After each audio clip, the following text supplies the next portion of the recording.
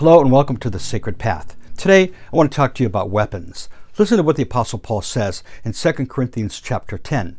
It says, "For though we walk in the flesh, we do not war according to the flesh. For the weapons of our warfare are not of the flesh, but they are divinely powerful for the destruction of fortresses." Divinely powerful for the destruction of fortresses. So let me talk to you about 4 weapons at your disposal any minute of the day.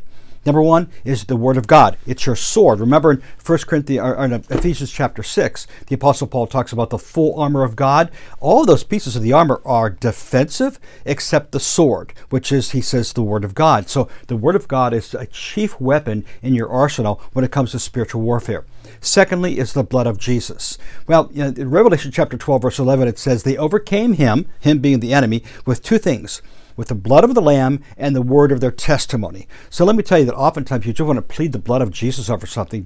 That's a powerful thing. I plead the blood of Jesus over this. Apply the blood. It is the most powerful thing in the world. It's the purchasing agent of your soul. Of course, the word of your testimony is the second part of that. I am saved. I know it. I speak it. Let the redeemed of the Lord say so, the psalmist says. And finally, the name of Jesus. That is the name that is above every other name in heaven or on earth or below the earth or above the earth. So you could use that name as a powerful offensive weapon against the enemy and even against situations. I just speak the name of Jesus right now, that powerful name. So today, go to war, know what your warfare, what your weapons are, and do it well.